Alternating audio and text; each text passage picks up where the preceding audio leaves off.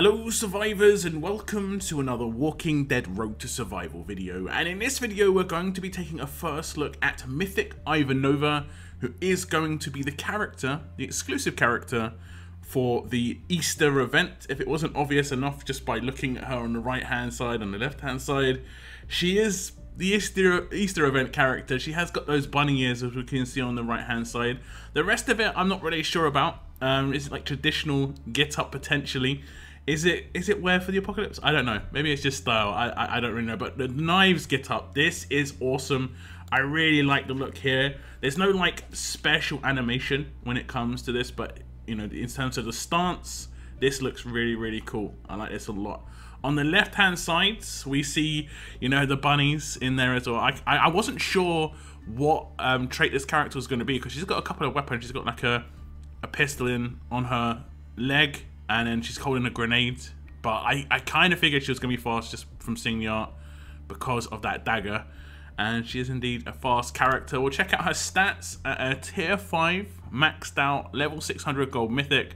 She has 13,866 attack, 13,458 defense, and 13,458 HP. She is, of course, that fast character. She's considered a damage dealer, and she's got quite balanced stats, to be fair. She is a mythic character, of course, and she is part of the Rebels. And I'm not sure. I don't think that we've seen any Rebels as an allegiance, so it does look like we're getting quite a lot of different allegiances pop into the game. So we'll go across to look at her adrenaline rush, and it is called Pound of Flesh. It's a 66 AP cost rush. Deal an attack of 350% damage to 2 targets each. This character gets 50% of their max AP. So this basically, I think, means that she's going to attack 2 targets for 350%. The wording is kind of weird, where it's to 2 targets each rather than deal 350% damage to 2 targets. Would have been quite simpler. I think that the reason they're changing the wording on some of this is because these rushes are quite limited, and if it just says deal 350% damage to 2 targets, it's going to make it look like the rush does nothing. And I'm pretty sure that's what it's going to do. It's not going to do 2 separate attacks. I mean, I'm not sure actually. It could do 2 separate 350% damage attacks.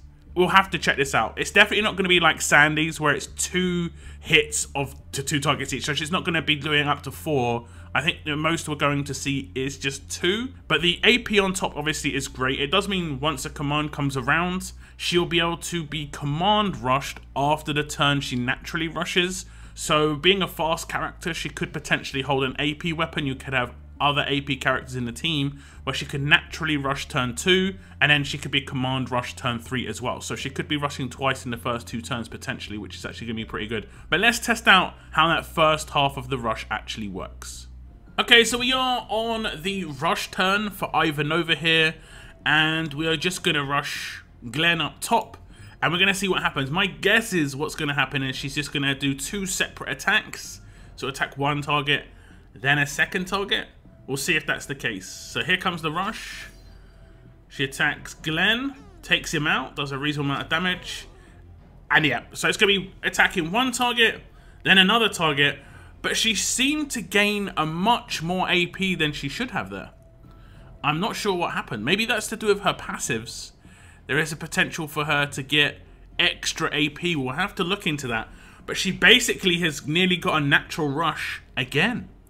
So while that rush is nowhere near as powerful as someone like Sandy's, if there is passives involved to get her that extra AP boost, that could be extremely interesting, especially if you've got other characters. For instance, I've got Maggie here. If I rush with Maggie, I've got a natural rush on Ivanova again. If I had a command, like if Holly was a command, I could have preemptively commanded Ivanova before doing Maggie's, and I could have just rushed her twice in the same turn. That is interesting. So we're going to check out those passives in a moment, but the rush looks pretty okay. It's just 2 separate attacks. Kind of reminds me of S-Class James in that case, but there are slightly better weapon options for Ivanova versus James in terms of damage output. If you have the double attack weapon, it is a hard weapon to come by. It was pretty much only in the promo wheel, both of those 2 attacks should be able to double attack. So there is high potential for a big damage output there. If we look at the upgrade requirements, at tier 2, she gets an extra 100% damage, which is obviously nice. But she will be required to get to tier 5 to get the extra 25% AP when doing her rush. And that could make quite a big difference to her power levels. If you were like seeing that AP and seeing that's where a lot of her power is, the chance to rush really quickly again. 25% AP is still okay. And there are probably manipulators in here, you know, with those passives, but we'll have to take a look at those. But it is worth noting you have to get 2 of her to get her to tier 5 to get that extra 25% AP up. But you don't have to use any upgrades or trainers to get the best out of her rush. But now we'll look at her signature move, and it is called Murderous Intent. It has got an initial cooldown of turn 2, cooldown of 3, number of uses 999. Attack an enemy for 200% damage. This character gets 20% attack up and 20 crit for 3 turns. This is actually really, really powerful because it is a turn 2. It's kind of just normal, so you'd be doing a basic attack, turn 2, signature move, and then rush turn 3. That's the kind of normal sequence that you're going to see on a lot of characters. Only a few characters are going to sort of break that sequence with like turn 1 signature moves now and again.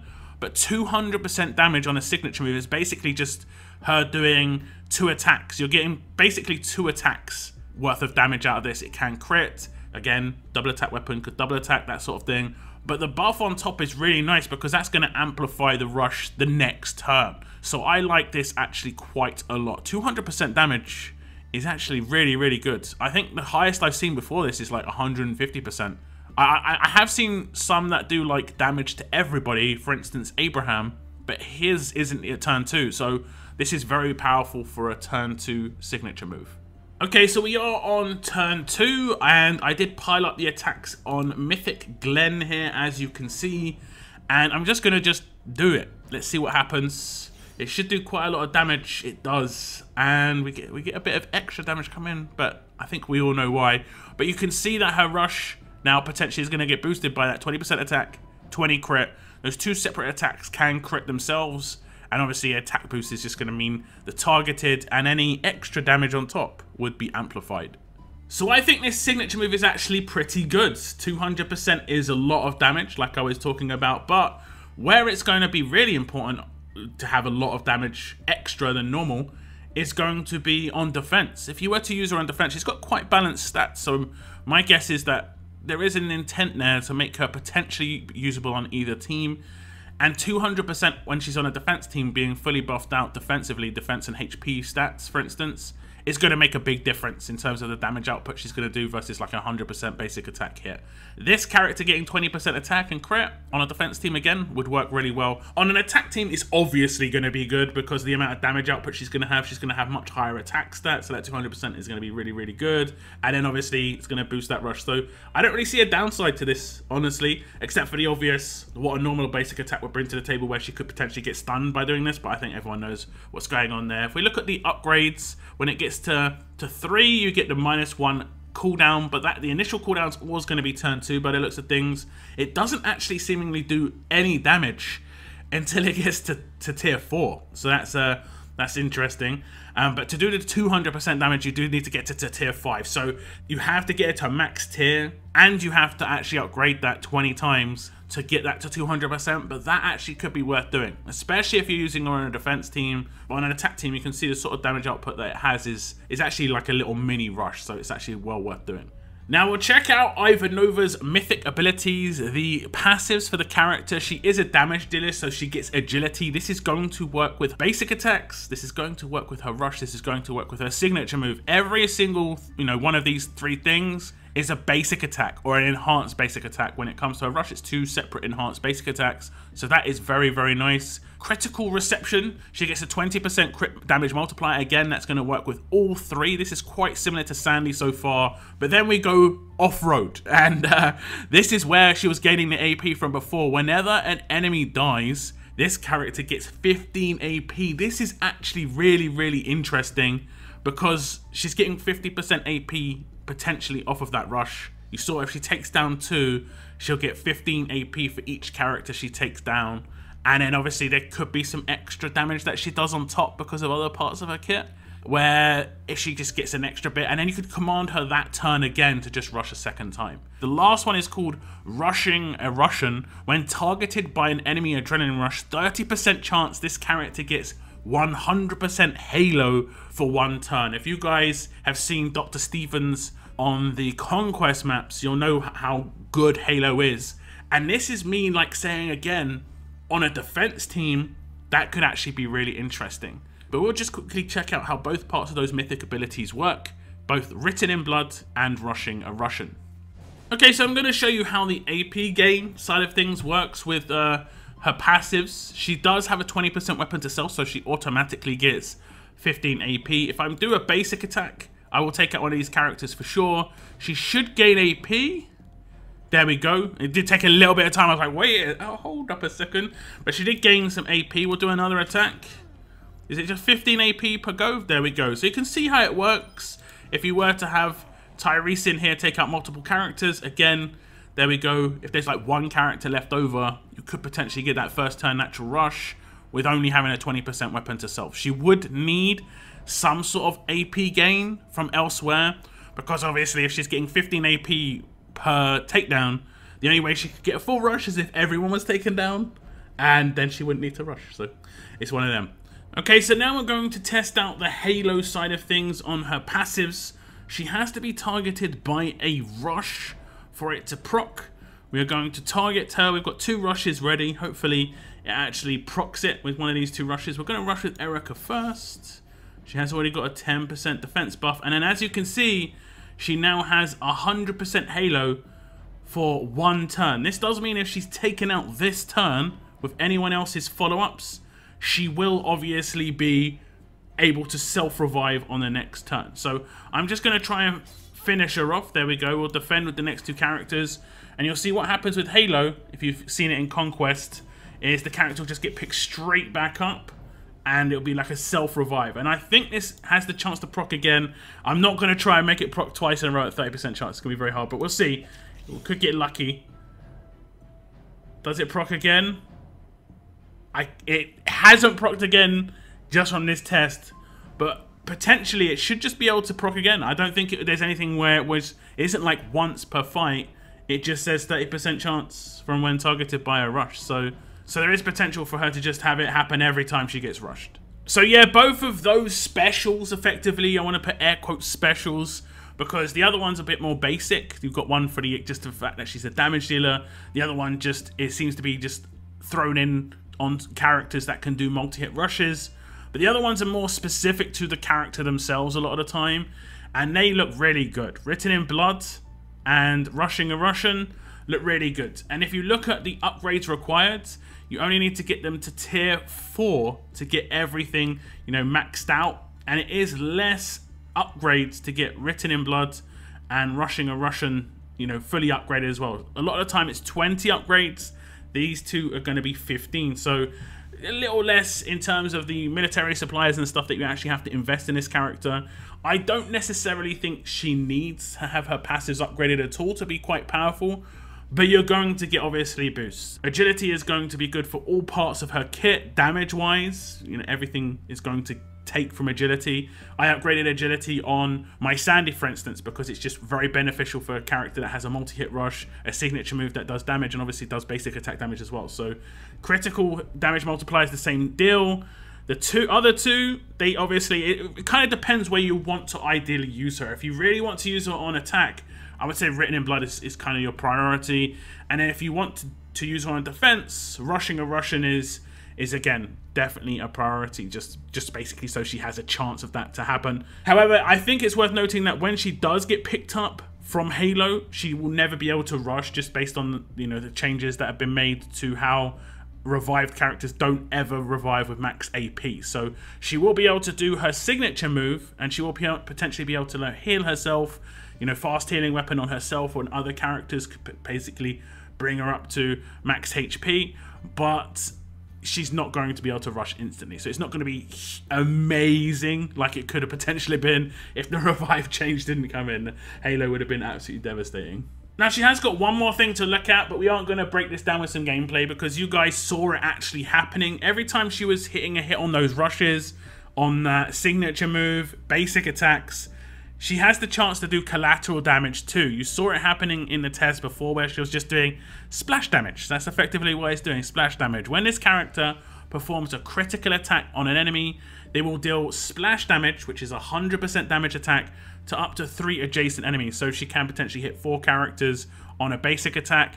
The adjacent enemies do not gain AP from this damage. The last bit there was added, I believe, right at the beginning of the S-Class era with the James edition.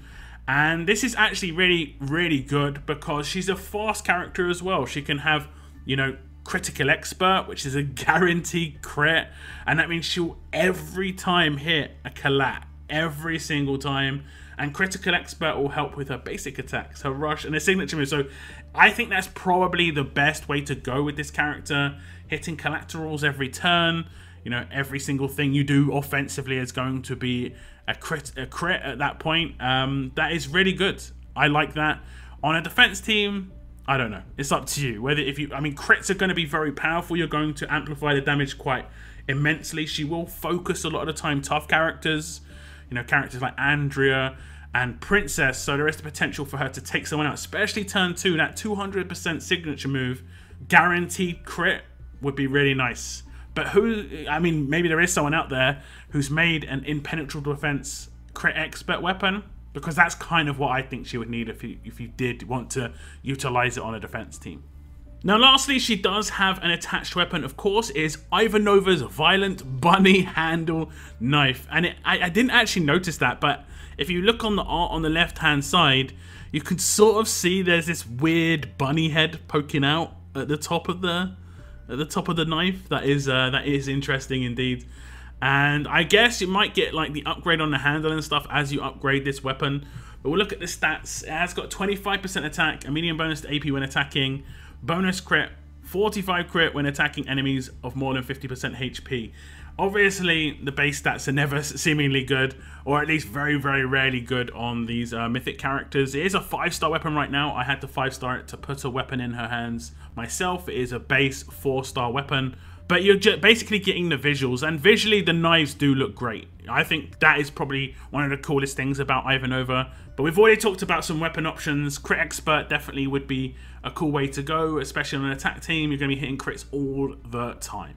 So that is Mythic Ivanova, and I think she is actually pretty good, but I think you're going to have a really nice weapon to really get the best out of her. There is potential maybe in the future that a weapon just comes into the game that can make Ivanova stronger as well. Or you could maybe potentially get that. I think it's a kukri, I'm not sure, but it potentially one of the best weapons that Ivanova can hold. Especially if you put Crit Expert on there as well. I'm not actually sure what the natural force slot was on that weapon, but I know it was definitely an advanced double attack. So it's doing the extra damage and the potential to get crit there. And like I said, I think Ivanova's pretty good. She is good for the very first event character as well. I think this is nice. But do give me your thoughts otherwise on Mythic Ivanova in the comments down below. What do you think of her as a character? Are you happy that they've done like a nice mythic character for the Easter event? That is going to be the end of my video. If you did enjoy this video or find it informative, please hit that like button. If you're not already subscribed, please think about joining the other 13,500 nearly subscribers that I've got. We welcome everybody. But that is the end of this one, guys. I want to thank you very much for tuning in. And as always, keep on surviving, guys. Keep on surviving.